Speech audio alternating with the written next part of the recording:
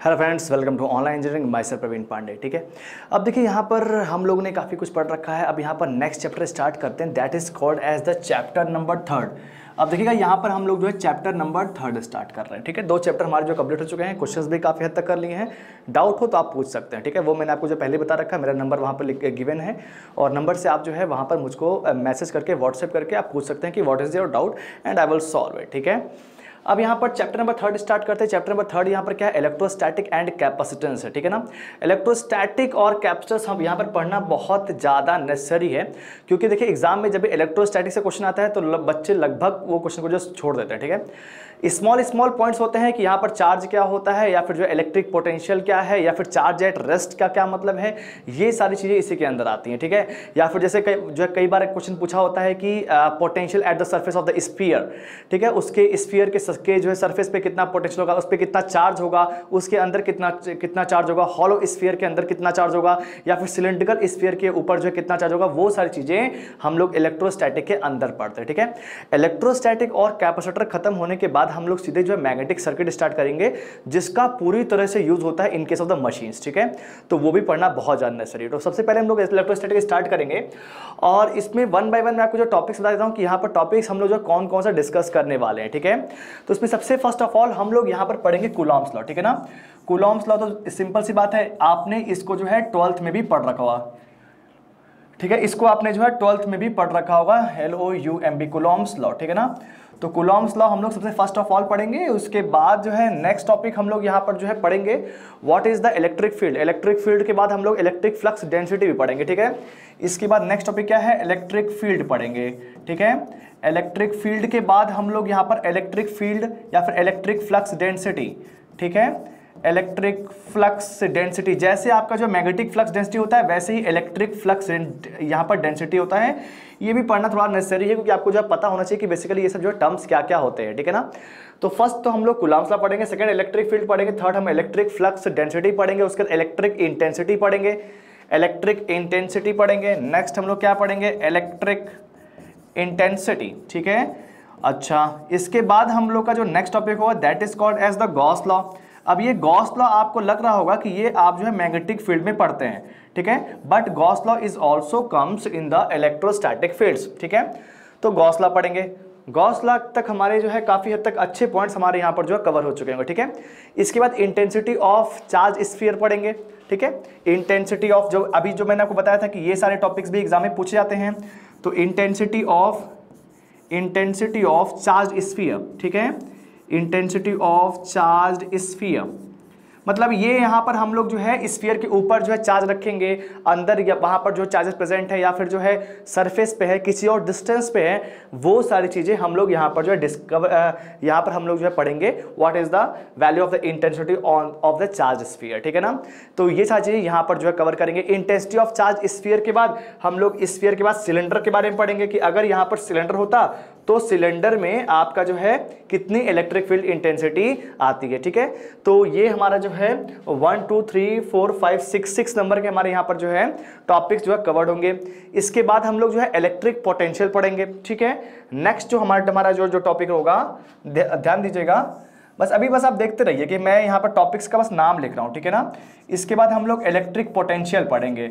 Electric potential आपने इसकी जो है डेफिनेशन तो पहले भी पढ़ रखी है, बट इसके बाद इसको जो है और अच्छे से पढ़ेंगे पोटेंशियल। ठीक है ना, तो इलेक्ट्रिक पोटेंशियल हो गया and after that we will discuss, इसको हटा देता हूँ। ठीक है ना, अभी इसका नीड नहीं है। ठीक है, तो इसके बाद इलेक्ट्रिक पोटेंशियल हो गया। अब ये इलेक्ट्रिक पोटेंशियल में हम लोग जो है देखेंगे कि आपका इलेक्ट्रिक पोटेंशियल बेसिकली क्या होता है कि work done in moving a unit positive charge from one point two other point, वो सारी जो डेफिनेशन है उसको एग्जैक्टली यहाँ पर जो है कवर करेंगे। What is the value, what is the definition of the electric potential. अब ये पोटेंशियल, उसके बाद potential of the charge sphere पढ़ेंगे। ठीक है, नेक्स्ट हम लोग क्या पढ़ेंगे, पोटेंशियल ऑफ चार्ज स्फीयर। ठीक है ना, तो उसके बाद हमारा जो नेक्स्ट पॉइंट होगा that is called as the potential of charge sphere. ठीक है, तो इसको भी हम लोग यहाँ पर जो डिस्कस करने वाले हैं। And after that we will go for the capacitors. Capacitors में आपको जो है ग्रुपिंग ऑफ द कैपेसिटर्स कैसे होते हैं, capacitors in series, capacitors in parallel, तो वो सारी चीजें भी यहाँ पर जो है डिस्कस करेंगे। ठीक है, इसके बाद हमारा जो नेक्स्ट टॉपिक होगा कैपेसिटेंस होगा। ठीक है ना, तो कैपेसिटेंस में यहाँ पर हम लोग जो है सीरीज कनेक्शन पढ़ेंगे और इसके बाद हम लोग यहाँ पर जो है पैरेलल कनेक्शन पढ़ेंगे, ठीक है ना। तो सीरीज हो गया, उसके बाद पैरेलल हो गया, ठीक है। और इसके बाद हम लोग कैपेसिटेंस के अंदर ये पढ़ेंगे कि डाइलेक्ट्रिक जब हम लोग पुट करते हैं तो वहां पर क्या क्या फर्क पड़ता है। अब यहाँ पर देखिएगा, कई बार एग्जाम में क्या पूछा होता है कि अगर सपोज कि हमारे पास दो पैरेलल प्लेट कैपेसिटर हैं तो उसमें क्या है कि हो सकता है कि आधे दूर में आपका जो एयर भरा हो और आधे दूर में आपका जो कोई मटेरियल भरा हो, ठीक है ना, डाइलेक्ट्रिक भरा हो, तो उसका कैपेसिटेंस पे क्या फर्क पड़ेगा, वो सारी चीजें भी हम लोग यहाँ पर जो है डिस्कस करेंगे, ठीक है। इसके बाद देखिए कैपेसिटेंस में हम लोग जो है टाइप्स ऑफ द कैपेसिटर पढ़ेंगे, बहुत ज्यादा इंपॉर्टेंट है। कई बार एग्जाम में छोटे छोटे क्वेश्चन पूछ ले आते हैं कि इलेक्ट्रोलिटिक कैपेसिटर क्या होता है, माइका कैपेसिटर क्या होता है। देखिएगा यहां पर हम लोग जो है टाइप्स ऑफ द कैपेसिटर्स भी पढ़ेंगे, ठीक है ना, टाइप्स ऑफ कैपेसिटर्स, ठीक है ना। इसमें हम लोग जो है क्या क्या पढ़ने वाले हैं। फर्स्ट ऑफ ऑल हम लोग स्टार्ट करेंगे इलेक्ट्रोलिटिक से या फिर इलेक्ट्रोलिटिक, इसके बाद हमारे पास आएगा माइका कैपेसिटर, ठीक है। और इसके बाद हमारे पास आएगा जो है यहाँ पर ऑयल कैपेसिटर भी हो सकता है, ठीक है। इसके बाद यहाँ पर वेरिएबल कैपेसिटर, ठीक है। इसके बाद यहाँ पर जो है सिरेमिक कैपेसिटर। तो ये सारी चीजें आपकी जो है यहाँ पर जो टाइप्स ऑफ द कैपेसिटर में अलग अलग जो है फॉर्म्स में आएंगी, तो वो सारी चीजें हम लोग यहाँ पर जो है देखेंगे, ठीक है ना। अब इसके बाद यहाँ पर जो लास्ट आपका क्या होगा कि energy stored in a capacitor, आपका यहाँ पर कैपेसिटर में कितना एनर्जी स्टोर्ड होता है, वो सारी चीजें भी हम लोग यहाँ पर जो है डिस्कस करने वाले हैं। तो आई होप ये बात आपको जो क्लियर हो रही होगी। It is one of the important chapter in the basic electrical. देखिएगा ये चीज का बहुत ज्यादा यूज नहीं होता है अलग अलग एग्जाम्स में, बट एक बात समझिएगा, एग्जाम में 1 मार्क 2 मार्क्स भी बहुत ज्यादा मैटर करता है। तो इस चीज को देखते हुए आप सारे टॉपिक्स को कवर करेंगे तो उतना ही आपके लिए अच्छा रहेगा, ठीक है।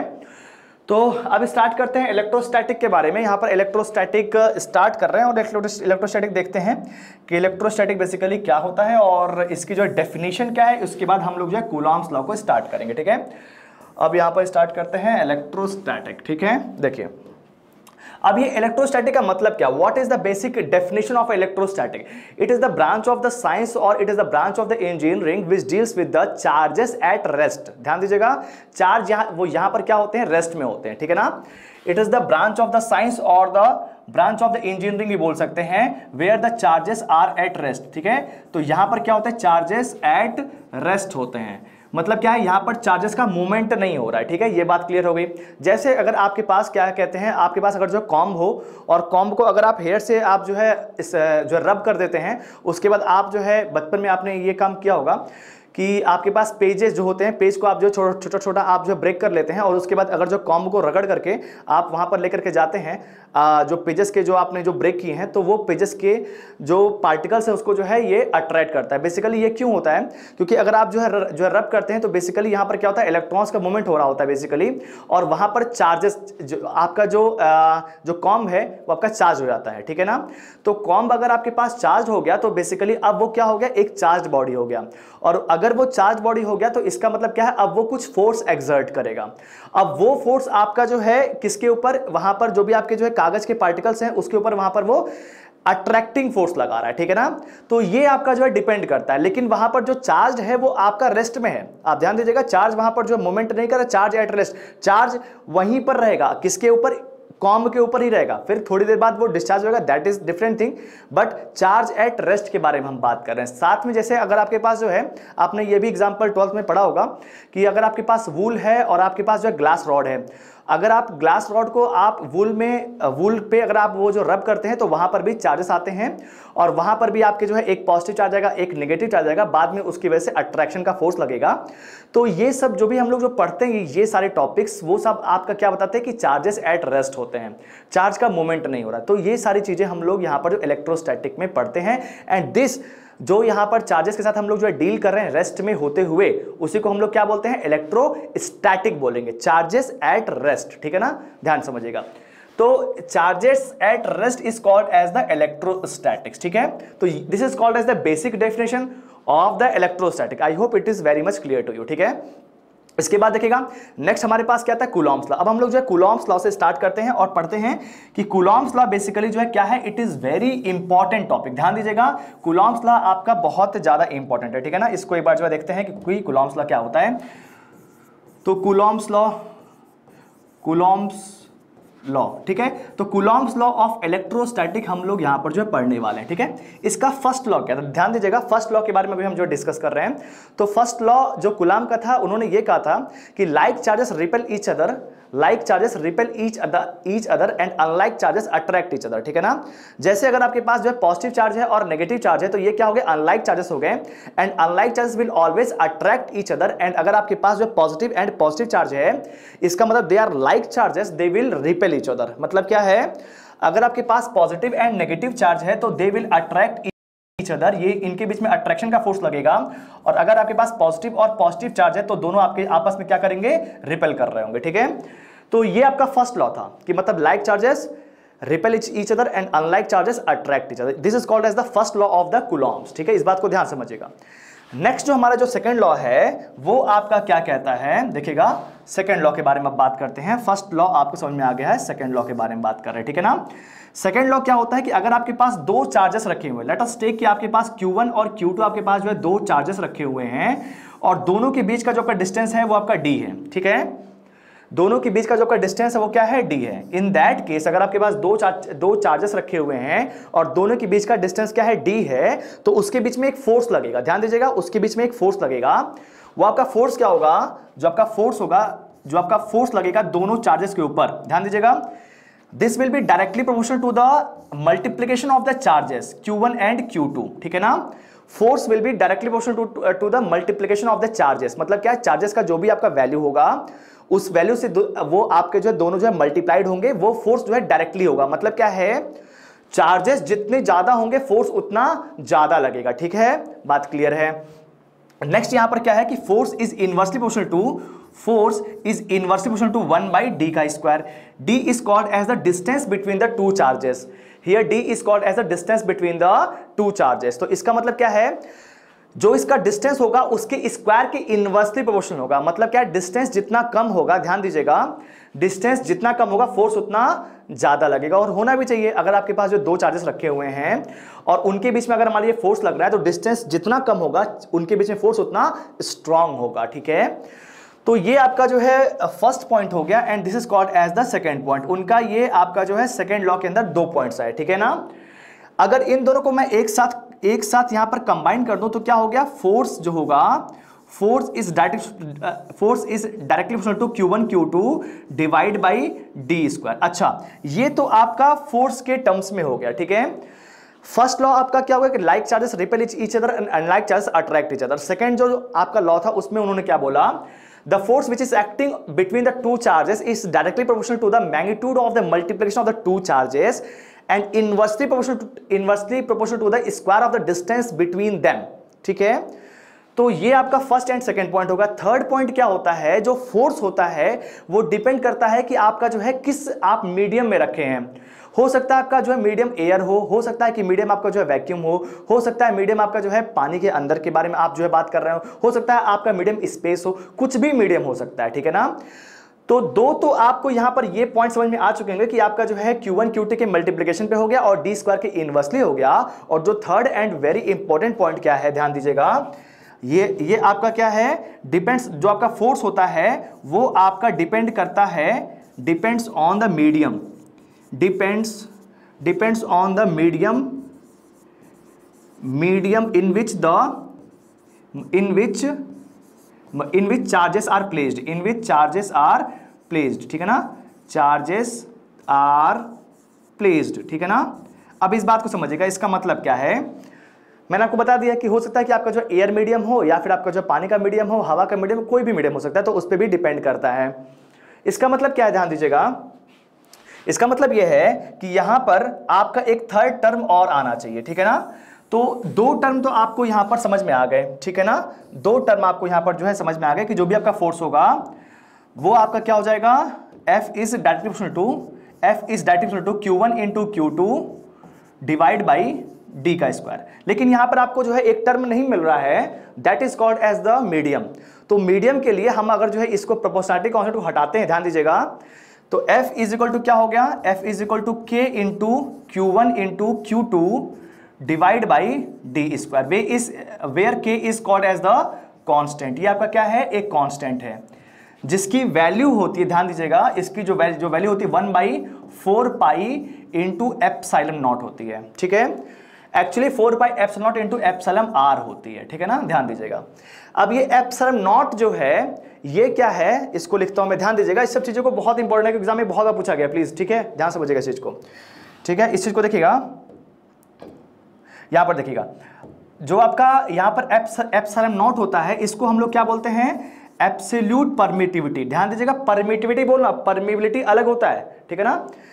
इसको हम लोग क्या बोलते हैं, एब्सोल्यूट परमिटिविटी, ठीक है। ये क्या होती है, एब्सोल्यूट परमिटिविटी, ठीक है, ठीक है। अब देखिए, ये एब्सोल्यूट जो परमिटिविटी है एप्सिलॉन नॉट, ये किसी मीडियम की हो सकती है। अगर मीडियम की होती है तो उसको हम लोग दिखाते हैं एप्सिलॉन से, ठीक है ना। अच्छा, अभी बताता हूं मैं, ये एप्सिलॉन नॉट क्या है, एब्सोल्यूट परमिटिविटी होती है ऑफ एयर या फिर वैक्यूम, ठीक है ना, ऑफ एयर या फिर वैक्यूम, हम लोग जो है इसको रेफरेंस मान के चलते हैं। और एप्सिलॉन नॉट का जो वैल्यू होता है वो कितना होता है, देखिएगा 8.854 इंटू 10 के पावर -12 फैरेड पर मीटर होता है।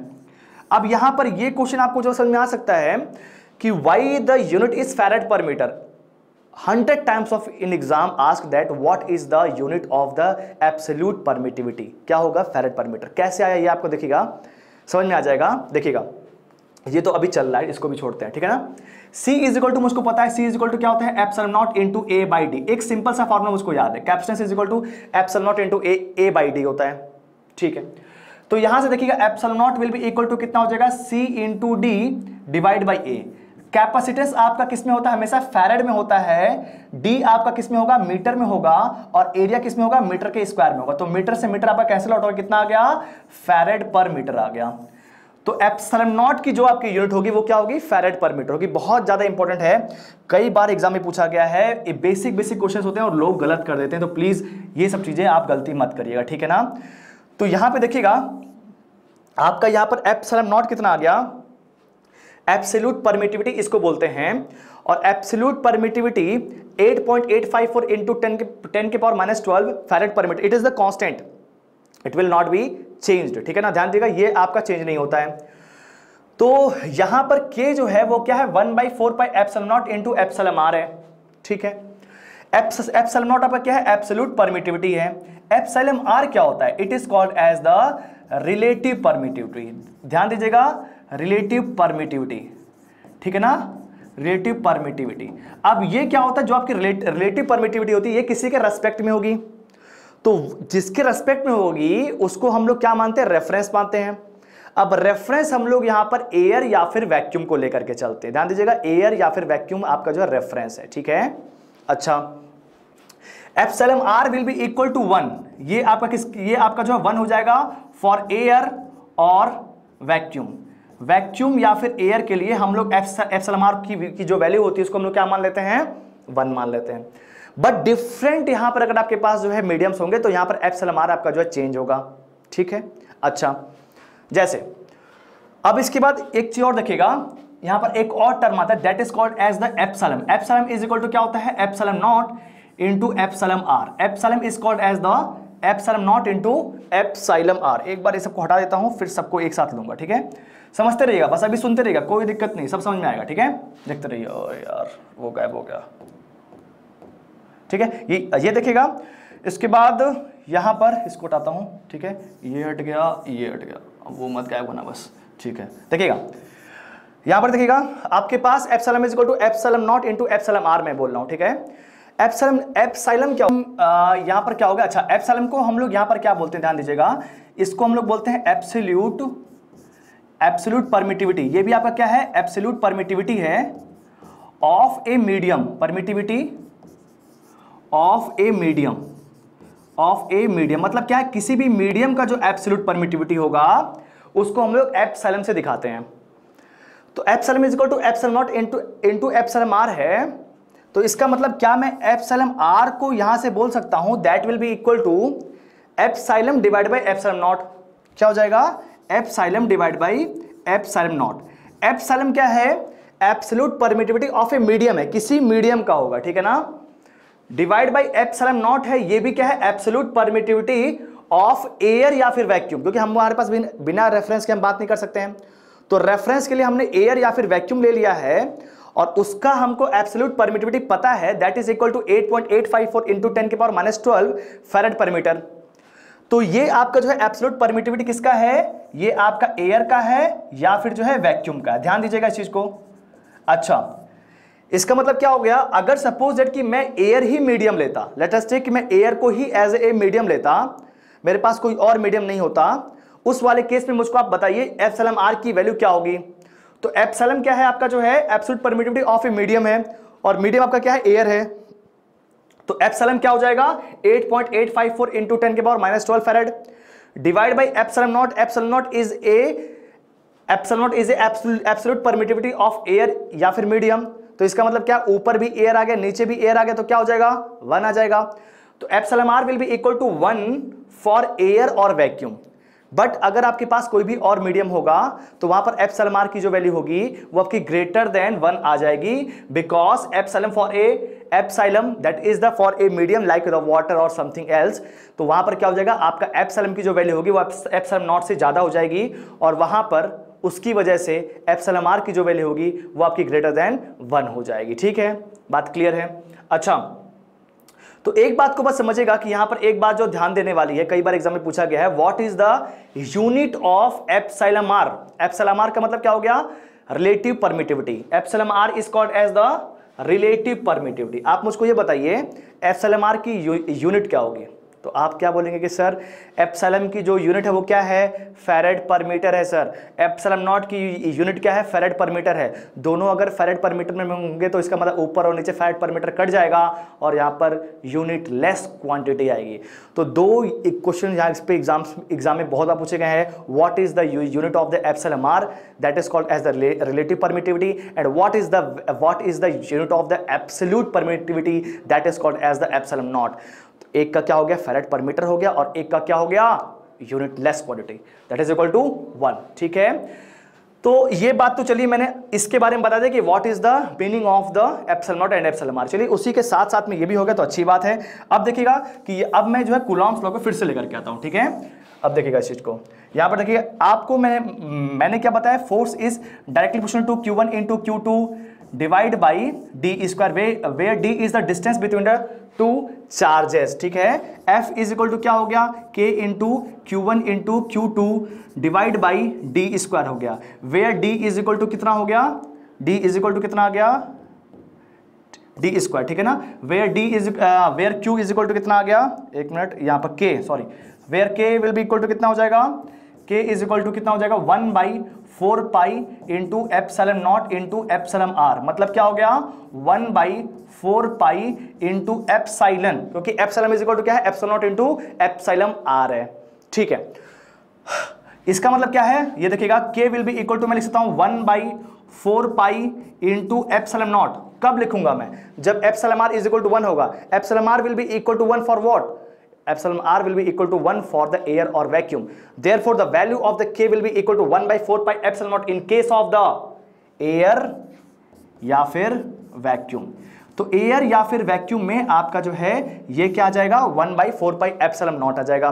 बट किसी भी और मीडियम के लिए आप epsilon not into epsilon R करेंगे। ठीक है, अच्छा 1/4 पाई एप्सिलॉन नॉट क्या होता है, आप 1/4 इंटू पाई यहां पर रखेंगे और एप्सिलॉन नॉट की वैल्यू 8.854 इंटू 10⁻12 मल्टीप्लाई करेंगे तो आपको यहां पर वैल्यू कितनी मिलती है, अबाउट, एग्जैक्टली नहीं मिलती है, अबाउट मिलती है 9 इंटू 10⁻9 आ जाता है। ठीक है ना, 9 इंटू 10⁻9 आता है। ठीक है, तो इसका मतलब क्या है कि मैं यहां पर इसको जो रिप्लेस कर सकता हूं, ध्यान दीजिएगा, मैं यहां पर इसको लिख सकता हूं F इज इक्वल टू कितना हो गया 1/4 pi epsilon not, 1/4 pi epsilon not into Q1 into Q2 divide by D square.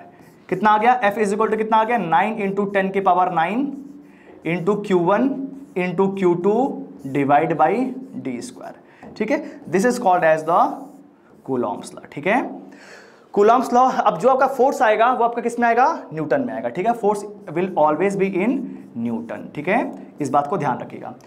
तो ये आपका जो है कूलॉम्ब्स का जो है सेकंड लॉ था, ये आपका जो कंप्लीट हो गया है। इसमें देखिएगा वेक्टर्स को लेकर के मैं नहीं आया हूँ, वेक्टर्स आप जो है पढ़ते हैं ईएमएफटी में कि वहां पर जो आपका यूनिट वेक्टर क्या होता है, एन कैप भी आता है और नीचे आर क्यूब हो जाता है। तो ठीक है, वो सारी चीजें आप ईएमएफटी में अच्छे से डिस्कस करेंगे। यहाँ पर बस बेसिक बातें पढ़ लेते हैं जो हमारे लिए मोर देन सफिशिएंट होनी चाहिए बस, ठीक है। तो I hope it is very much clear to you. इसके बाद हम लोग चलते हैं कुछ क्वेश्चन को देखते हैं और क्वेश्चन को सॉल्व करते हैं, मजा आने वाला, ठीक है। अब स्टार्ट करते हैं क्वेश्चंस को, ठीक है फ्रेंड्स। तो यहाँ पर हम जो क्वेश्चन स्टार्ट करने वाले हैं, इलेक्ट्रोस्टैटिक में हम लोग ने अभी जो है पढ़ रखा है कि what is the coulombs law, ठीक है। कूलॉम्ब्स लॉ पे यहाँ पर कुछ जो क्वेश्चन दिए हुए हैं उसको देख करके हम लोग सॉल्व करेंगे। उसके बाद हम लोग स्टार्ट करेंगे इलेक्ट्रिक फील्ड के बारे में, ठीक है। तो ये क्वेश्चन नंबर 70 से ऊपर चल रहा होगा, आई थिंक सो। आप एक बार जो क्वेश्चन नंबर देख लीजिएगा, 70+ होगा। तो थर्ड चैप्टर स्टार्ट हो चुका हम लोग का, ठीक है ना। अब यहाँ पर देखिएगा, ये क्वेश्चन आपको जो दिया है कि एक्चुअली ये आपका जो है 10 के पावर 8 है, ठीक है। इसको थोड़ा सा यहाँ पर करेक्शन कर लीजिएगा, यहाँ पर 10 के पावर 8 लिखा है, ठीक है। वैसे 108 इलेक्ट्रॉन लिखा हुआ तो भी कोई दिक्कत नहीं है, उससे भी आंसर आएगा, ठीक है। पूछा क्या है कि इफ 10 के power 8 electrons are added to a body determine the charge on the body. ऐसा क्वेश्चन हम लोग ने फर्स्ट चैप्टर में भी किया था। ऐसा क्वेश्चन यहाँ पर भी है कि अगर आपके पास 10 के power 8 electrons are added to a body है, डिटरमाइन द चार्ज यहाँ पर कितना होगा ऑफ द बॉडी में। तो एक सिंपल सा फॉर्मूला है जो मेरे जो है दिमाग में आता है और आपको भी कभी भूलना नहीं चाहिए। Q इज इक्वल टू क्या होता है, N इंटू E होता है। यहाँ पर N क्या होता है, नंबर ऑफ इलेक्ट्रॉन्स होते हैं, ठीक है ना। तो यहाँ पर नंबर ऑफ इलेक्ट्रॉन्स कितने हैं, 10 के पावर 8 है, ठीक है। तो 10 के पावर 8 इंटू यहाँ पर एक इलेक्ट्रॉन का यहाँ पर जो है चार्ज कितना होता है, 1.6 इंटू 10 के पावर -19 कूलम, ठीक है ना। तो ये आपका इतना टोटल इतने नंबर ऑफ इलेक्ट्रॉन्स में कितना चार्ज होगा अगर 10 के पावर 8 इलेक्ट्रॉन्स और ऐड कर दिए गए। तो इसका मतलब इनके पास टोटल जो है चार्ज कितना हो जाएगा, Q is equal to N into E हो जाएगा। N is equal to number of electrons हो गया। तो 10 के पावर 8 से अगर इसको जो मैं जो मल्टीप्लाई करूं तो कितना हो जाएगा, देखिएगा 1.6 इंटू 10 के पावर -11 कूलम, ठीक है। तो इसमें कितना आ जाएगा, 1.6 इंटू 10 के power -11 coulomb will be the charge which will be on the body, ठीक है ना। तो देखिएगा इसको लिख सकता हूं, Q इज इक्वल टू क्या हो गया, N इंटू E हो गया और यहां पर चार्ज कितना आ जाएगा, 1.6 इंटू 10 के पावर -11 कूलम, ठीक है। I hope it is very much clear to you. This is the question number first on the coulombs law, ठीक है। तो ये आपका जो है क्लियर हो गया। इसके बाद चलते हैं नेक्स्ट क्वेश्चन पे और नेक्स्ट क्वेश्चन को देखते हैं कि नेक्स्ट क्वेश्चन में क्या लिखा हुआ, ठीक है। ये तो बहुत ही सिंपल क्वेश्चन था। देखिएगा यहाँ पर अच्छा क्वेश्चन है, इसको देखते हैं। Find the force of attraction. Question क्या लिखा है कि find the force of interaction between the two charges spaced 10 centimetre apart in the vacuum. Vacuum में लिखा है, इस बात को ध्यान दीजिएगा। जो चीजें लिखी रहती हैं उसी बात को आप ध्यान में रखेंगे। वैक्यूम में दिया हुआ है, ठीक है। The charges are 8 into 10 के पावर -8 and 6 into 10 के power -5 coulomb respectively. If the same charges are separated by the same distance in the kerosene, epsilon r is equal to 2, what is the corresponding force of the interaction? सबसे पहले उन लोग को vacuum में रखा गया था, बाद में उसको उठा करके हम लोग को उसके बाद उन्हीं चार्जेस को उठा करके कैरोसिन में डाल दिया गया, ठीक है। पहले उसको जो वैक्यूम में रखा गया था, फिर उसी चार्जेस को उठा करके कैरोसिन में डाल दिया गया। तो फोर्स ऑफ इंटरेक्शन में क्या फर्क पड़ेगा वो ये पूछ रहा है, ठीक है ना। देखते हैं। सबसे फर्स्ट ऑफ ऑल मुझको अब ये बताइए कि अगर मुझको यहां पर निकालना है, अगर वो वैक्यूम में रखा होगा तो एप्सिलॉन आर की जो वैल्यू होगी वो कितनी होगी, epsilon R will be equal to 1 in case of the vacuum, ठीक है। In case of the vacuum, इसको एक बार डिलीट करता हूं मैं, ठीक है। देखिएगा यहां पर क्या जाएगा, epsilon R will be equal to कितना हो जाएगा, 1 in case of the vacuum, ठीक है, वैक्यूम, ठीक। अब यहां पर देखिएगा मुझको अगर जो है फोर्स निकाले तो फोर्स इज इक्वल टू कितना हो जाएगा, force is equal to 1/4 times of 1/4 pi into epsilon not, ठीक है। लिख देता हूं मैं 1/4 पाई इंटू एप्सिलॉन नॉट की वैल्यू कितनी होती है, 8.854 इंटू 10 के power -12। 1/4 pi epsilon not into epsilon R हो गया। एप्सिलॉन आर की वैल्यू कितनी हो जाएगी, 1 हो जाएगी, ठीक है। इंटू Q1 Q2, Q1 यहां पर कितना दिया है, 8 इंटू 10 के पावर -8, 8 इंटू 10 के पावर -8 इंटू Q2 यहां पर कितना गिवन है, 6 इंटू 10 के power -5 divide by d square. d is the distance between the two charges and here it is written as 10 centimetre. तो 10 सेंटीमीटर को क्या आप एज इट इज पुट कर देंगे, बिल्कुल नहीं, उसको आप मीटर में कन्वर्ट करेंगे, हमेशा ध्यान रखिएगा इस चीज को, ठीक है ना। तो 10 सेंटीमीटर को अगर मैं यहां पर जो है मीटर में कन्वर्ट करूंगा तो कितना हो जाएगा, 1 सेंटीमीटर यहां पर कितना होता है, 10 के पावर -2 मीटर होता है, ठीक है ना।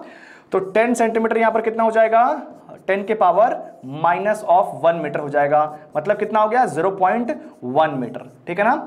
वैसे भी आप ऐसे समझिएगा कि 1 मीटर में 100 सेंटीमीटर होता है, ठीक है ना।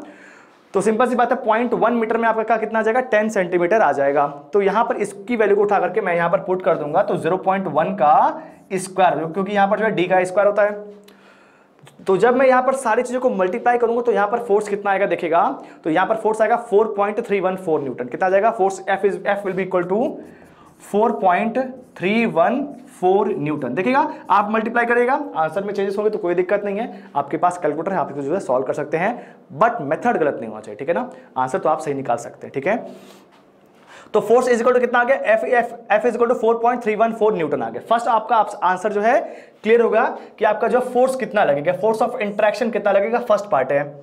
सेकंड वो यहां पर ये पूछा होगा, ध्यान दीजिएगा, सेकंड आपका यहां पर ये पूछा होगा कि अगर मैं उसी को उठा करके केरोसिन में पुट कर दूं और वहां पर epsilon r is equal to आपको जो है 2 मिल जाए, तो फोर्स ऑफ द इंटरेक्शन कितना होगा। तो सिंपल सी बात है, F will be equal to कितना हो जाएगा, 1/4 pi into epsilon not into epsilon r will be equal to 2 हो जाएगा into Q1 into Q2 divide by D का स्क्वायर, ठीक है ना। तो अब आप मुझको ये बताइए कि यहां पर आपको जो है क्या क्या पता है, सब कुछ पता है, 4 पाई इंटू एप्सिलॉन नॉट पता है, epsilon not is equal to 8.854 into 10 के पावर -12 फैराड पर metre. Q1 Q2 is given as 8 into 10 के power -8 and Q2 is given as 6 into 10 के power -5 divide by the D square where D will be 0.1 metre, ठीक है। तो सारी values मुझको पता है, तो जो पहले वैल्यू आई थी उससे यहां पर जो 2 से डिवाइड हो गया है, तो इसके पहले जो आपकी वैल्यू आई थी वो आपकी कितनी आई थी, आपकी 4.314 आई थी। अगर मैं यहां पर F2 निकाल रहा हूं तो F2 will be equal to कितना हो जाएगा, F1 डिवाइड बाई 2, और F1 आपको जो है कितना मिला था, 4.314 डिवाइड बाई 2 आ जाएगा, आई थिंक सो 2 पॉइंट कुछ आएगा, तो 2.157 आ रहा है, ठीक है ना। तो देख लीजिएगा 2.157 न्यूटन, ठीक है। तो ऐसे क्वेश्चन एग्जाम में पूछे जाते हैं और बहुत ही सिंपल क्वेश्चन है, तो ये सब क्वेश्चन को गलती से भी गलत नहीं करना है, ठीक है ना, इस बात को ध्यान रखिएगा। तो इसका सेकंड नंबर का क्वेश्चन भी हमारा यहाँ पर जो कंप्लीट होता है। अब चलते क्वेश्चन नंबर 3 पे, इस पे देखते हैं क्या लिखा हुआ है, ठीक है। ये भी आपका जो एग्जाम में पूछा हुआ क्वेश्चन देखिएगा इसमें, if the magnitude of the two charges are doubled and the distance between them is also doubled, what will be the effect on the force acting on them. Charges का जो magnitude है उसको भी double किया जा रहा है और जो आपका बीच में जो डिस्टेंस है चार्जेस का उसको भी डबल किया जा रहा है, तो यहां पर फोर्स में क्या फर्क पड़ेगा।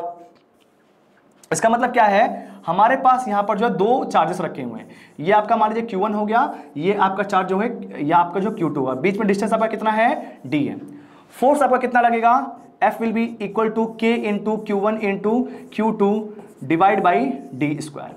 अगर मैं यहां पर Q1 और Q2 को जो है डबल कर देता हूं, मतलब कितना होगा देखिएगा, यहां पर Q1 को अगर मैं यहां पर डबल करूंगा तो 2 टाइम्स ऑफ Q1 हो जाएगा, और अगर मैं यहां पर Q2 को डबल करूंगा तो फिर 2 टाइम्स ऑफ Q2 हो जाएगा, डिवाइड बाय डिस्टेंस को भी अगर मैं यहां पर डबल करूंगा तो 2D हो जाएगा, इसका होल स्क्वायर हो जाएगा। तो कितना आ जाएगा देखिएगा, K into 4 times of Q1 into Q2 divide by 4 into D square. 4 से 4 आपस में कैंसिल आउट, कितना आ गया, K into Q1 into Q2 divide by D square. First और ये वाला अगर आप जो है देखेंगे तो वैल्यू क्या आ रही है, सेम आ रही है।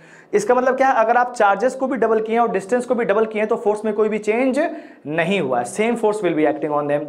तो इसका आंसर क्या होगा, सेम फोर्स आ जाएगा, ठीक है ना। Answer will be same force, ठीक है, सेम फोर्स, ठीक है। इस बात को ध्यान रखिएगा कि ये आपका जो है same force will be acting on them, ठीक है, बात क्लियर है। अब देखिए इसके बाद चलते हैं नेक्स्ट क्वेश्चन पे, और नेक्स्ट क्वेश्चन को देखते हैं कि नेक्स्ट क्वेश्चन में यहां पर जो क्या पूछा हुआ है। Question number 4 of Coulomb's law, ठीक है। अब यहां पर देखिए ऐसे क्वेश्चन नहीं पूछे जाते, ज्यादा हाई फाई क्वेश्चन इसमें नहीं पूछे जाते, ये आपका जो है फिजिक्स नहीं है, IIT JEE का एग्जाम नहीं है, नीट का एग्जाम नहीं, इस बात को ध्यान रखिएगा। क्वेश्चन बहुत हाई फाई नहीं पूछे जाते, बेसिक क्वेश्चन पूछे जाते हैं, ठीक है। नेक्स्ट यहां पर क्वेश्चन क्या है कि determine the force of attraction between the electron and the nucleus of A hydrogen atom. आपके पास इलेक्ट्रॉन और न्यूक्लियस ऑफ द हाइड्रोजन के अंदर आपका इलेक्ट्रॉन है, न्यूक्लियस के अंदर आपका जो है मतलब जो है हाइड्रोजन का एटम हो गया, उसके अंदर न्यूक्लियस हो गया, और न्यूक्लियस के अराउंड आपका जो इलेक्ट्रॉन रिवॉल्व कर रहा है, ठीक है ना। विच आर स्पेस्ड 5.28 इंटू 10 के पावर -11 मीटर अपार्ट। मतलब न्यूक्लियस और इलेक्ट्रॉन के बीच में, ये मान लीजिए आपका न्यूक्लियस है और ये आपका मान लीजिए इलेक्ट्रॉन है, इसके बीच में आपका जो आपका डिस्टेंस है वो आपका कितना है, ये आप मान लीजिए आपका जो डिस्टेंस कितना है 5.28 इंटू 10 के पावर -11 मीटर है, ठीक है ना। The hydrogen atom pauses one electron and the nucleus has a charge equal but opposite is inside to the electron. ठीक है, तो हाइड्रोजन जो आपका है, the hydrogen atom pauses one electron and the nucleus has equal but opposite charge of the that of electron. The charge on the electron is 1.6 into 10 के power minus of 19 coulomb. यहाँ पर hydrogen जो आपका atom दिया है, इसके पास 1 electron का charge है, मतलब कितना हो गया 1.6 इंटू 10 के पावर माइनस 19 कूलम। ठीक है, और यहां पर क्या लिखा है, the hydrogen atom pauses 1 electrons and the nucleus has also an equal but N opposite sign of that of electron. अगर आपका जो न्यूक्लियस दिया तो न्यूक्लियस का अपोजिट दिया और इलेक्ट्रॉन का दिया है पॉजिटिव। ठीक है, 1.6 इंटू 10 के पावर माइनस 19 कूलम। एक्चुअली आप इसको जो है नेगेटिव मान लीजिए, इलेक्ट्रॉन का चार्ज आपका जो है नेगेटिव होता है, तो इलेक्ट्रॉन का मैं यहाँ पर जो है नेगेटिव कर देता हूँ और इसका जो पॉजिटिव होता है। मतलब बेसिकली क्या यहाँ पर बोल रहा है, इतना ध्यान दीजिएगा कि जो आपका चार्ज इसके पास होगा उसका अपोजिट चार्ज आपका जो है न्यूक्लियस के पास है, तभी आपका अट्रैक्शन फोर्स भी लगता है, इसीलिए आपका जो है इलेक्ट्रॉन्स बाहर जल्दी से नहीं निकलता है, तभी वहां पर जो है इलेक्ट्रॉन एफिनिटी का एक जो है नया टर्म आता है। ठीक है ना, जिसकी वजह से इलेक्ट्रॉन को जो है बाहर निकालने कुछ एनर्जी आपको जो है देनी पड़ती है। किसी भी एटम से अगर इलेक्ट्रॉन्स को बाहर निकालना है तो एनर्जी प्रोवाइड करनी पड़ती है। ठीक है ना, तो इतना समझिएगा कि यहां पर इलेक्ट्रॉन जो भी होगा और जो न्यूक्लियस का बस यहां पर चार्ज आपको जो है दिया हुआ है, दोनों का साइन अपोजिट है, वहां पर बस ये लिखा हुआ है।